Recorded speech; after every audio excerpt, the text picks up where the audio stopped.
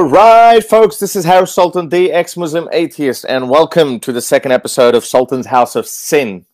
Yes, this is a place where we all commit all kinds of terrible sins.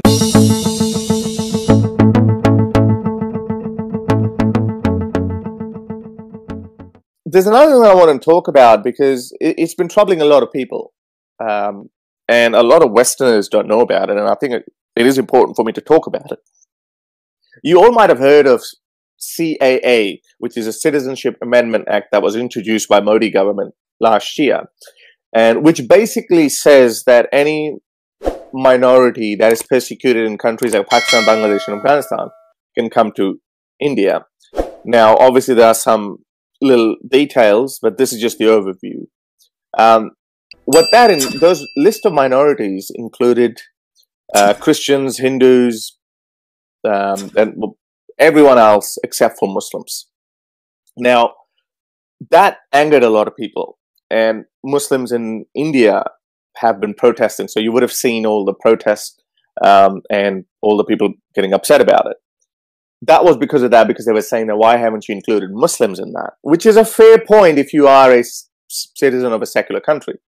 I mean, I wouldn't want Australia to bring out a new Citizenship Act where it says everyone can come except so-and-so. So that so-and-so would be discriminated against. No matter how strong your reasons might be, that, oh, these people have already been causing trouble.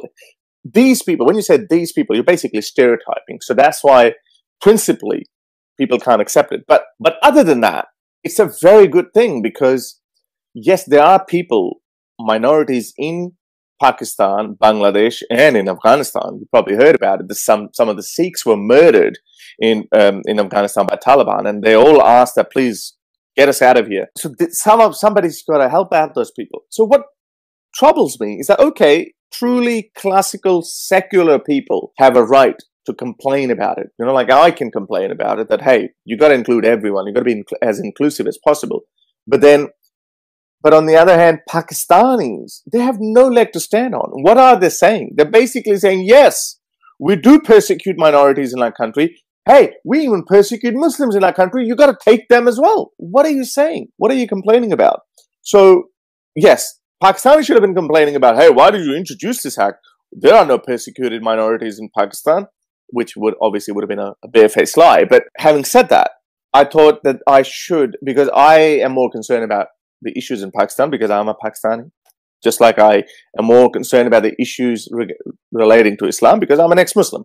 So I thought, you know, I'm in my last stream in Urdu a couple of days ago, I shared a news story which was fresh, it was only a couple of days old at that time.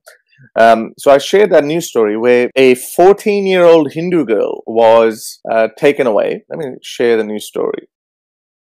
So you can see this here. So look at this man. If you call this thing a man, greybeard, and this is a 14-year-old Hindu girl. She was taken away from her village and converted to Islam, and then this guy married her. How convenient. A 14-year-old girl. Now this happened in Sindh in Pakistan. Now this is a daily occurrence. In 2019 alone, more than 41 girls belonging to Hindu faith have been kidnapped and converted to Islam by force. Now, there might have been some reduction, which is a good thing, but I can't confirm that. But the same news story says that around 1,000 cases of Hindu and Christian girls being forced to convert were estimated in the province of Southern Sindh alone in 2018. So if that was 1,000 in 2018 and, you know, it's 41 girls in 2019, then that's a major reduction. But critics say that these are estimates because a lot of these things actually go unreported. For me, even 41 is a lot, let alone 1,000. So that I shared this news story and I say, you know, this is why you've given the reason to India to show the world that, hey, look, what's happening. Now, I can't imagine any Muslim society or Muslim family would allow their girls to marry a non-Muslim, let alone a 14-year-old girl. Now, that's what these guys are doing. But just after that, another news story came out, very similar to this one. Share that one. 2 Hindu girls abducted in Pakistan demand justice. So this is the family of the abducted Hindu girls.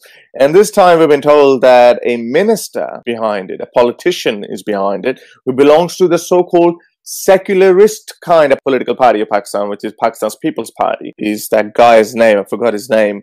His name is Pir Faisal Shah Jalani, a member of the National Assembly. So he's an MNA. And these things are happening in Pakistan. And these people then say, oh, you are just, slandering us. Well, this is not slander if it's true. You got to stop this. You got to lift your game. Otherwise, it's our job to actually expose this bullshit to the world. And I would say that India, well done. Take all the Hindus and Christians and Ahmadis as well, which were not included in the original one. Please take all of them out of Pakistan. Anyway.